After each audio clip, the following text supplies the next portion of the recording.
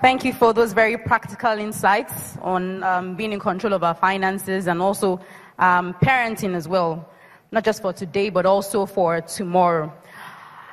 Here at the platform, we've had clergy, politicians, technocrats, and academics, but we've never had royalty. So it's with great honor that I welcome our next speaker, Prince Abimbola Olashore.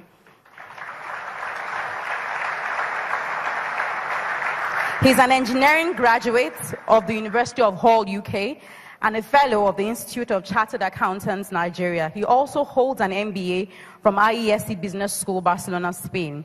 He's a seasoned investment banker who over the years has acquired in-depth knowledge and vast experience in the capital market, as well as financial advisory services in public and private sectors.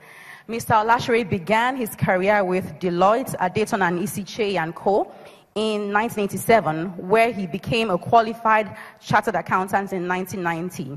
Then he moved into industry, joining Lead Bank PLC in 1991. He progressed rapidly, becoming the substantive CEO barely 10 years after in January 2000. In April 2006, Mr. Olashore joined EcoBank Transnational Group as Executive Director, Wholesale Banking Group. A year later, he became the CEO of Lead Capital PLC and was involved in promoting the firm into a full-fledged investment banking outfit with subsidiaries in stockbroking, asset management, and advisory services with branches across Nigeria. Since December 2015, he has served as CEO of Lead Advisory Partners, which provides specialized consulting services to entrepreneurs seeking to grow their businesses. Prince Olashore is the chairman, board of governance, Olashore International School. Let us welcome him as he speaks on maximizing the possibilities in this economic climate.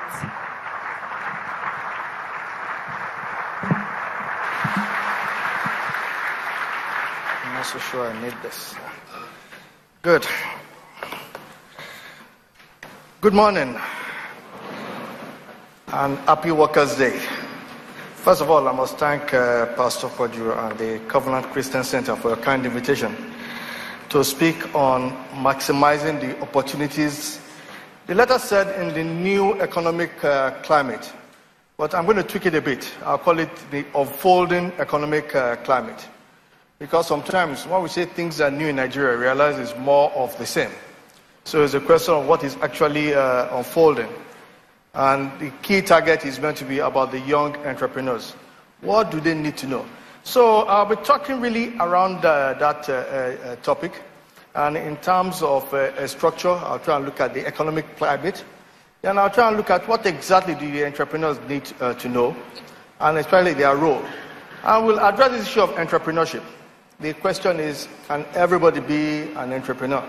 So I'll spend some time talking about employability. Then in particular, it's all about the enabling environment. So we can't run away from looking at the environment that we're in and how can this environment actually support entrepreneurship. There's a saying by a very good entrepreneur that is really well known, Richard Branson.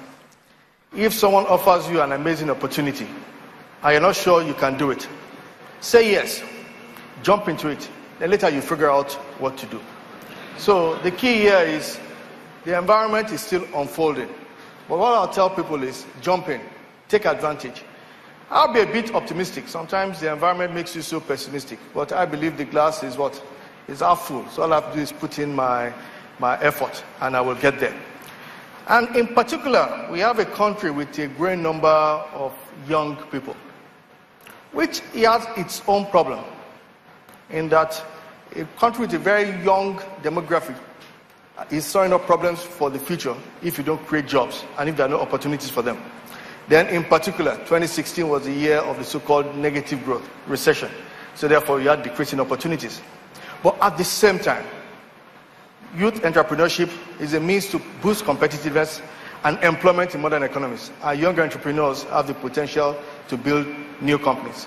And in particular, they bring energy, they bring alternative ideas, and they bring particularly fresh perspectives. So the key is, how do we engage everybody in this particular journey?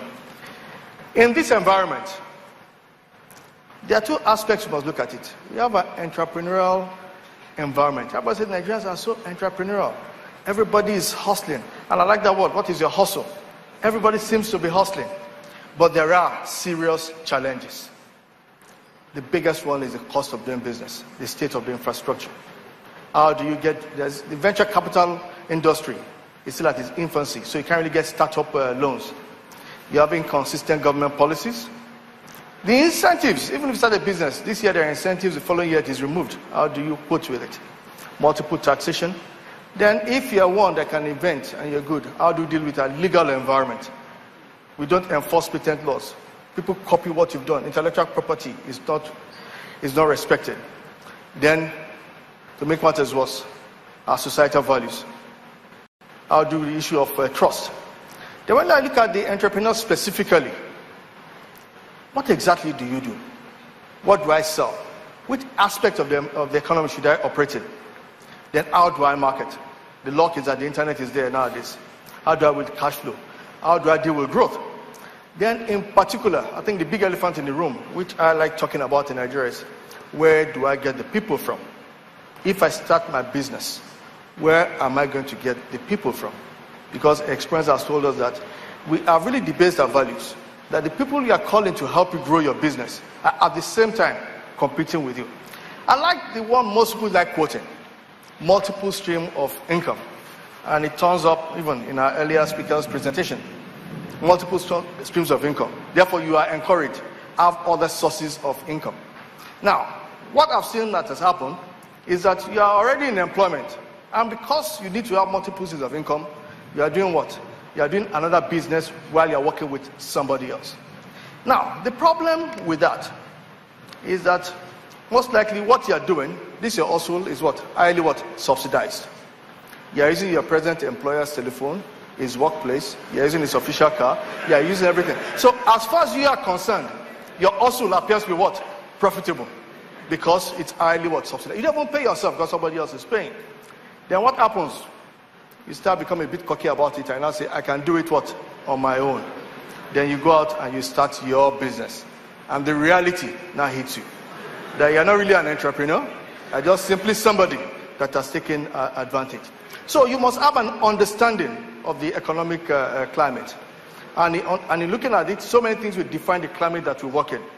The monetary and fiscal policy, the state of the global economy, I'll touch on that. Unemployment levels, productivity, exchange rate. Everybody uses the dollar to benchmark.